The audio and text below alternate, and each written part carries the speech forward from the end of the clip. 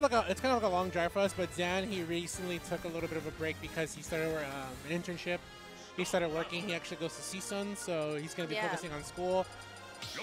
He actually, if I'm not mistaken, he actually just got sponsored recently by an esports team, so shout out to him for getting sponsored. Right I don't know on. how that's going to work out if he's not going to be going to a lot of events, but hey, man. I know.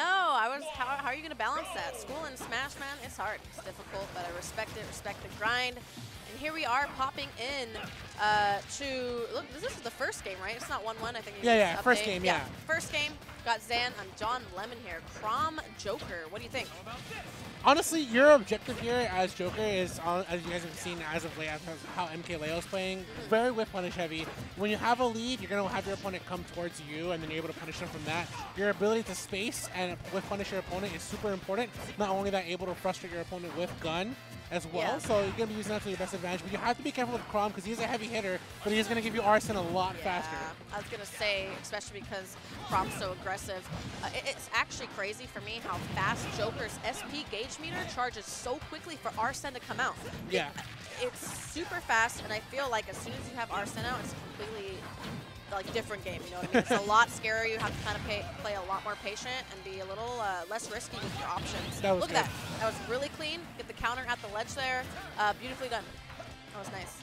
It shows up one of the shortcomings of being a Chrom main is that you have to watch out for a lot of counters. That's kind of the one thing that kills the character, right? Yeah. Even if you do have Rebel's Guard, you're not going to be able to get rid of Chrom that easily, but with Arsene, when you get Makari Karn or Tetra Karn, you're definitely going to get rid of Chrom right away. I do like the fact that each time Zan does put him to the corner, he immediately just shows his back. You know he's going to be going for the back air. So he's waiting for John Lemon to action like the first approach and then go for the whip punish. Because when you're at the corner, the first thing you want to do is get out of there. Yeah.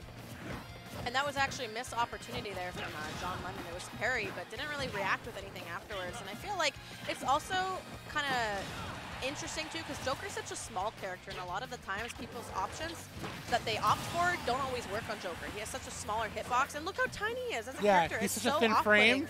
Yeah, super thin. And he's just very like agile, so he's very sneaky.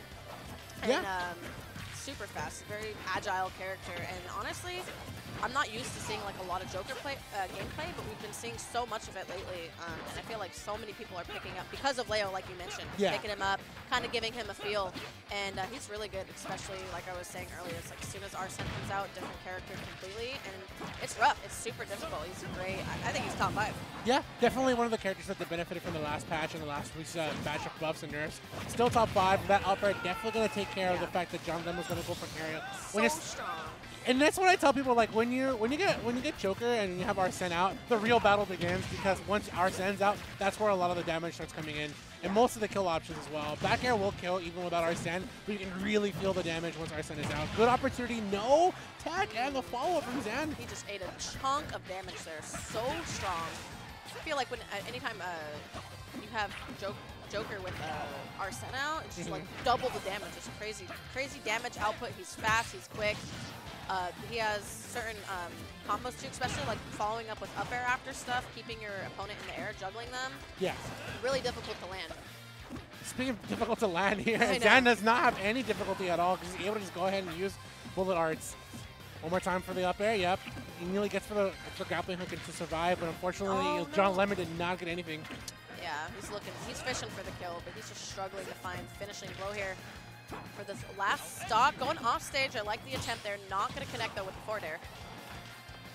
Nice, he's looking for that spacing once more, and he wants to get the whiff punish here. He does have John Lemon on the edge, gets a jab, but he feels it out because he knows Arsene is 1 second closer to coming out, so he stalls himself for a second.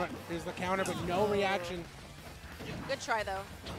Yeah, you have to respect the attempt, and that's kind of what killed the stock the last time. Jab, nothing yet found here. Yeah, definitely exploit Chrom's up the recovery as well with the counter option coming out from Zan there. Pretty smart. Zan pretty cautious here. He knows his opponent's looking for either an empty hop or an aerial, some kind of fadeaway, so he's not giving him too much. Zan's still the one to control here. No forward air, too much of a high percent here. He tries to go extra low here, and Zan doesn't mind going for that kind of recovery. It doesn't matter. Yeah. I mean, he wanted to go for it. He knew he wasn't, going to win that, but at the same time, this is all about adapting to your opponent, picking up from the first match that you just played with your opponent, picking up their habits, anything that you can recognize, and think of for the next game. This game is so important for like adaptation, adapting to your opponent, their type of play style. Obviously, not every Joker is going to play the same. Not every Chrom is going to play the same way. So it goes both ways. But at the same time, like I'm never surprised if we do see, you know, someone from MSM venue or event, excuse me, who comes out and beats a PR player or someone who's well known. Yeah, it's been happening as of late. Like we saw Suda get top 5 last MSM. Yeah. We saw HLB beat Charlie. We saw a lot of definitely unranked players coming out here and putting a name for themselves.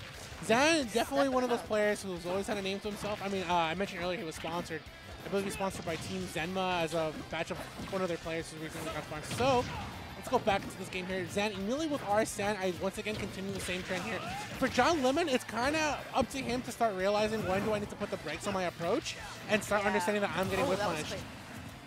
Yeah, that was super nice. And like you're saying too, especially when I feel like there's something when Arsene's out too. I feel like some players either like back up a little bit, they play a little more patiently, kind of wait it out. They want Arsene to disappear. But other players, they get like even more aggressive. And at the same time, I feel like you were saying, John Lemon's going in really strong, and sometimes you just gotta wait it out, be a little more impatient, wait for your opponent to overcommit to something first. And we're actually seeing that a little bit right now.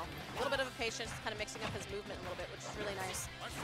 But here we go with Arsene out again. Full SP engagement. You're looking really scary with that down, excuse me, down air to back air. I mean, that down air was so scary, it kind of choked you up for a second because I would have been scared too. I actually almost choked on when I was talking. Honestly, this character is crazy how much killing potential he has. Look at that back air. It just flew from mid-stage. Yeah. So strong. So much damage. And that's where the real battle begins. And once Arsene is out, your ability to understand your opponent's approaches and your opponent's ability to whip punish you is super crucial. How much damage does Ahad do with So Ahad transforms into Aegon when you get Arsene, so it becomes a totally different move. I do know that even if you do get hit by it, you are taking damage still over time. Yeah. It's just much more stronger, and it also has more knockback. Is it like 18, 20 damage? I think Ahad's about like 4%, and then you take damage over time from it. Going all the way up to I believe 22% in That's total. What I'm saying, like 22%. And then Aegon is about I think 18%, but you still take more damage over time when it hits. Wow. Oh. Gets the drag down, no reaction. You can tell John Lemon, he wanted the directional air dodge because he wanted to go ahead and grab the ledge, but he kind of got sauced there by getting him dragged down up air. Yeah, the drag down I think is what kind of confused him a little bit there. But nonetheless, bringing it back and answering out with the fair there, that was pretty nice. Nice. He gets the regrab from the drag down, and you can tell John Lemon just trying to escape that option here.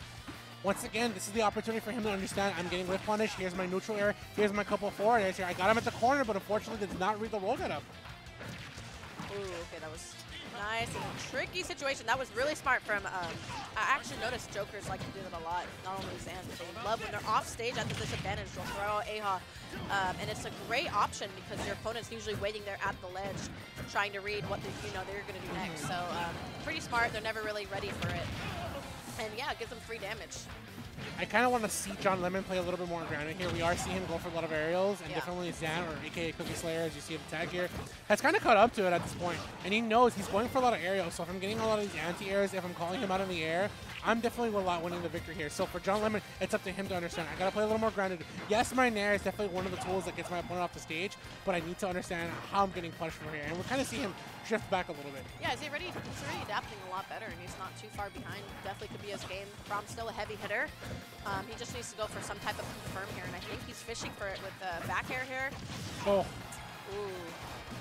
He was fishing for it there. He even kind of stopped himself in the middle of the side B. I think he's getting a little scared here, maybe respecting his opponent too much. Ooh, Perry not going to get anything off of it? I mean, and it's kind of funny too because what? What? Really he lost his sense of direction here. Maybe he didn't know he was spaced that way. He was trying to just be at a shield. Yeah. There's some type of percent, but at the same